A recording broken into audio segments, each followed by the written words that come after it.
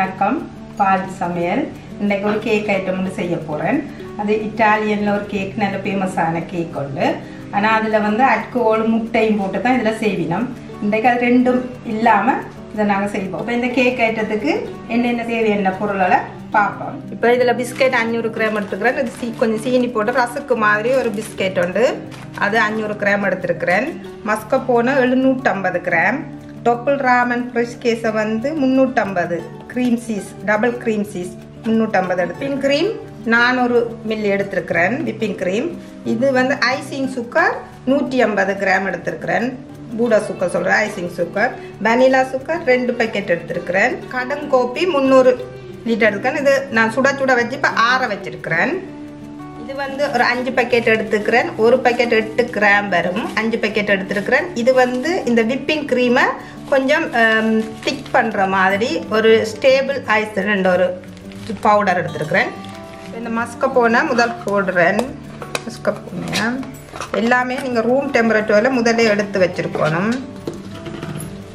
போட்டுட்டு டொப்பிள் ராம் க்ரீம் சீஸையும் இதுக்கு போடுறேன்.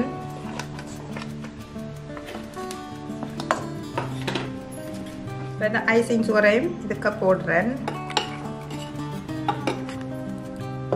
ஐசிங் சுகர் எல்லா சுகரையும் இதுக்கு போடுறேன்.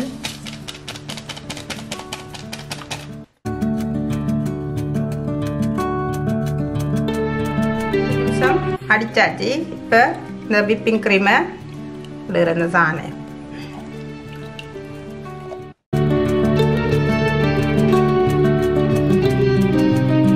ஸ்டேபிள் ஐஸை இப்போ போடுறேன். 5 பேக்கெட்டையும் இதுக்குள்ளே போடுறேன். விப்பிங் க்ரீம் இந்த விப்பிங் க்ரீமை கொஞ்சம் திக் ஆக்குறதுக்காக வேண்டி தான் இது போடுறோம். எல்லாம் கலந்து வர்ற மாதிரி கொஞ்சம் நேரம் அடியுங்க.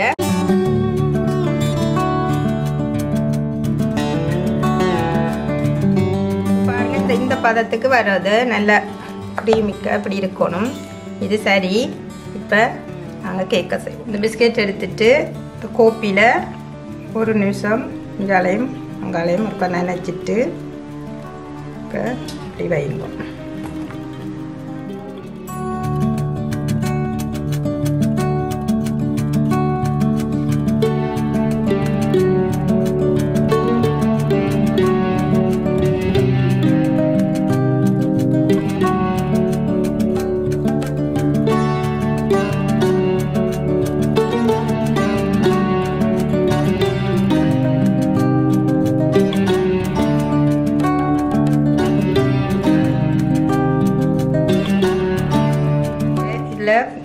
கொஞ்சம் எடுத்து போடுங்க.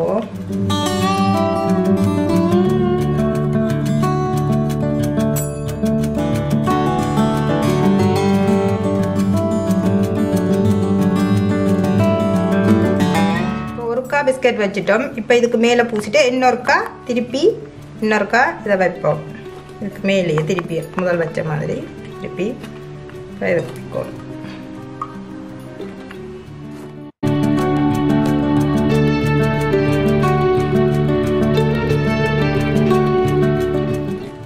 கோப்பிலாம் நினைக்கணும் முடியல, கக்கோ இதுலேயும் நினைக்கலாம். உங்களை விரும்பின டேஸ்ட்டுக்கு செய்யலாம். திருப்பியும் இந்த க்ரீமை மேலே பூசணும்.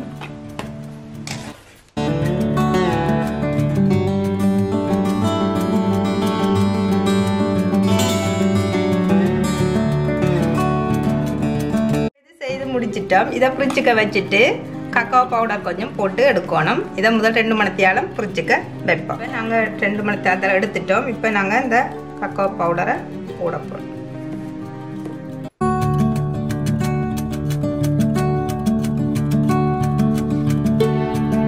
இந்த tiramisu செய்து முடிச்சாச்சு. இதை நீங்களும் செய்து பாருங்கள். கொஞ்சம் சின்ன சின்ன துண்டலாக வெட்டி நீங்கள் சாப்பிட்லாம். இது உங்களுக்கு பிடிச்சிருந்தா லைக் பண்ணி ஷேர் பண்ணி சப்ஸ்கிரைப் பண்ணுங்கள்.